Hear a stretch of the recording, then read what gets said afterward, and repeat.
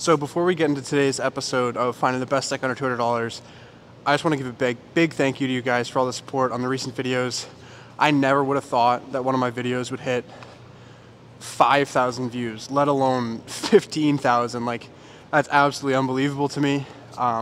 Thank you guys again so much. And if you guys enjoyed the content, I'm going to be doing my best to get a video out every week to 2 weeks. So I'd really appreciate it if you guys would subscribe and like the video, because it costs you guys nothing and it really helps out the channel a lot. But thank you guys again for the support. It means the world to me. But let's jump into today's episode. So today's episode of finding the best stick under $200, we are taking a look at the BAUER NEXUS League stick, which for me was free, $0, because I got it as a birthday present from my girlfriend, who is sitting on the bench behind the camera. Thank you.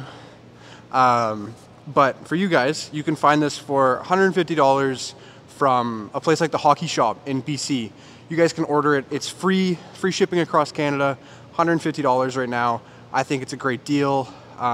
This is the stick that the players in the OJHL, AJHL, BCHL, and all the junior A leagues across Canada get for free. And a lot of them use this. They don't have to spend money on sticks. And it's a great option. I just went out and shot with it. But I won't give the details now, or else you guys have no reason to watch the rest of the video. So we'll just have to jump into some shots and see how it performs. All right, so I'm just gonna do stationary shots that you guys have seen from my past videos. Bear with me if the audio isn't as good today. I got a new mic and I'm trying to figure out the sound settings, so we'll see how it goes and we'll make adjustments as the videos go on. A weird choice that they made with this is that where they have like BAUER decals, they don't have grip. So everywhere else on the stick is grippy except for where they have the BAUER decals. So that's just something to know.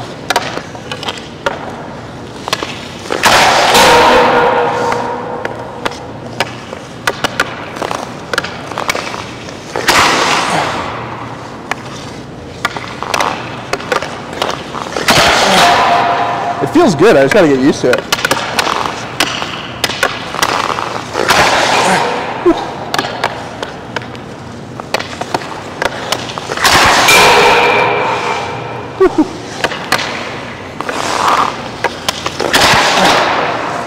Gotta get the puck up.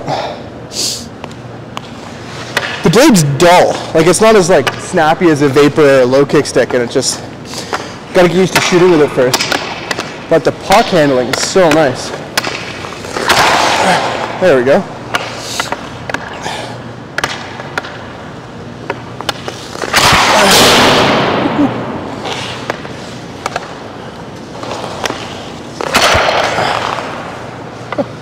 That was a weak shot. There we go. We'll move on to something else. All right, you guys know the drill. We're gonna get moving and get some shots on the fly. Little assist from the girlfriend. Oh, maybe not.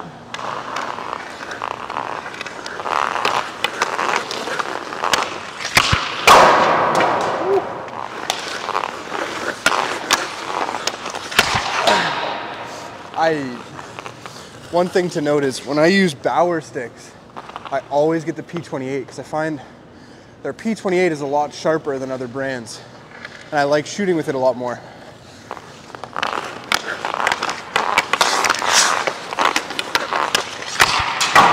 Woo! It's coming off a lot better now than it was on the stationary shots.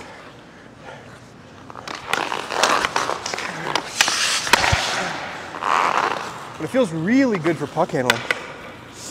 Like, really good.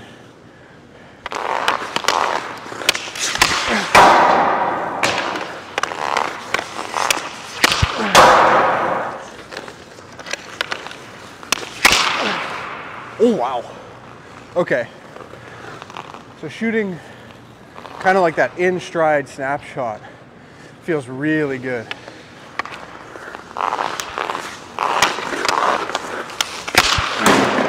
Like, really good. But I've hit the net like twice, so gotta work on that. There we go.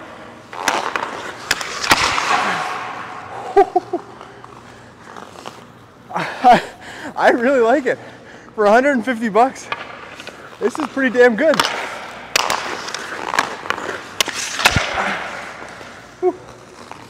We'll do 2 more and move over to the other side so I can catch my breath.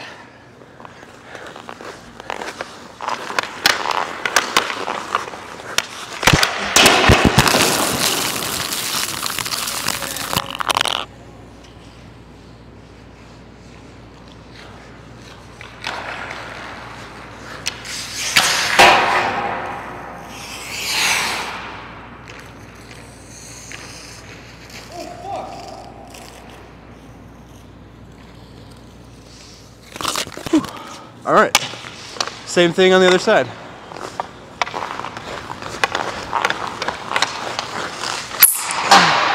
That was a bad shot, but that's okay. Still kind of getting used to it.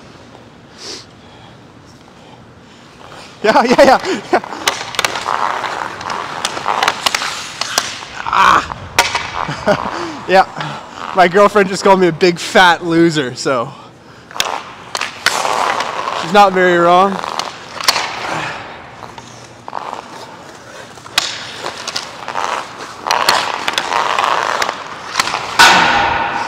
There we go.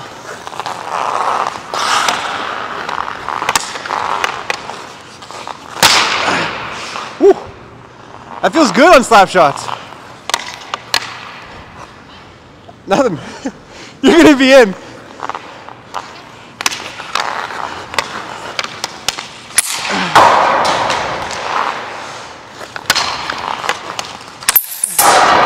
Oh my God.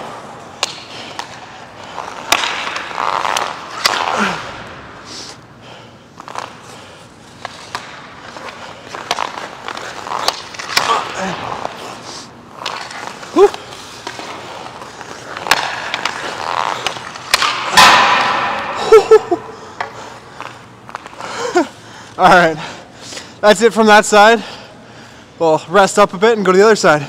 So far, I think on the pull and shoot is where this shines, because that hybrid kick point allows me both that power and the quickness. So really liking it so far. All right, so because this is the first time I have someone else out here with me, I'm gonna work in some one-timers. So my girlfriend is right over there. She's gonna try her best to give me a pass and take some one-timers and see how it feels.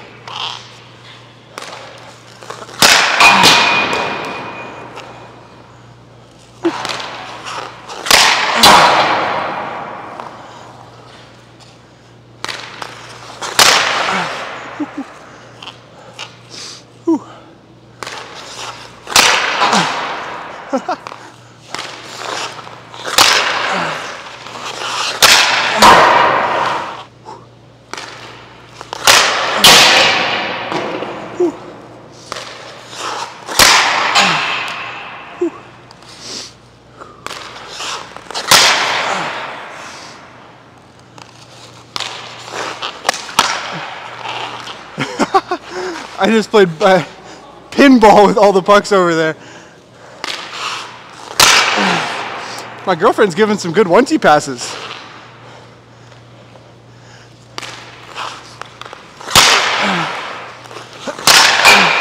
That was perfect.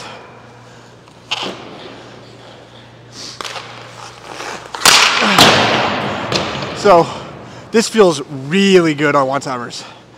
Like, really good. I think it's because it's like, it's not heavy, but it's pretty heavy in terms of sticks. 430 grams on my scale. So it's not gonna get overpowered by passes. So it feels really good on the one-timers. I can really lean into it and not worry about breaking it or anything like that. All right, so last few shots of the day, you guys know the drill. Start in the corner, choose a shooting lane, and just rip it.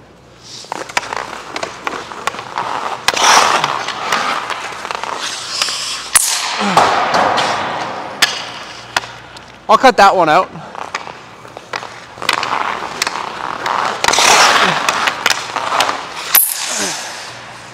Woo, that felt good.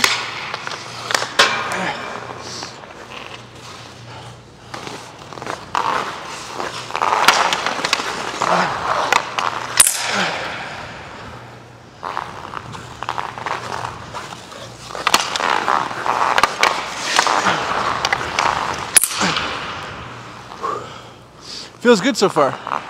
I really like it.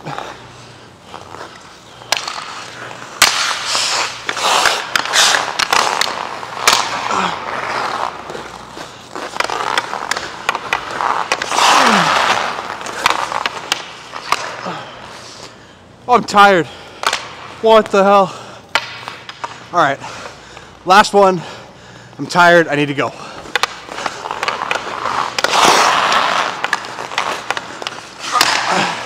All right, that's it. That's a good one to end on.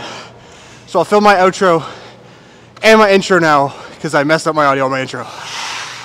So this scene may seem eerily familiar because this is literally 10 seconds after I just filmed my intro. So we went through all the shots today. We got a nice appearance of one-timers because my girlfriend's here, able to give me some passes, which was very nice. It allowed me to see how this performs in different situations than I usually would. Overall, I think this is a great stick for the price. Like $150, you can't go wrong. This beats out the SDX Stallion HPR2. This beats out the Warrior Team stick. And I think it's one of the better ones I've reviewed. It's definitely not the best. As much as I don't like to admit it because the person who gifted it to me is behind me or behind the camera, but can't be biased. But for the price, it's a great deal. I would choose the LX Pro over this. It's just a better stick. The FT5 Pro, but you're not really gonna find that for a similar price. So this is a great option, especially if you need a backup stick or you're looking to try out some different curves. I'd really give this a shot. It's a great stick for the money. Thank you guys for watching, and make sure to like and subscribe so I can keep making these. Thank you guys for all the support recently.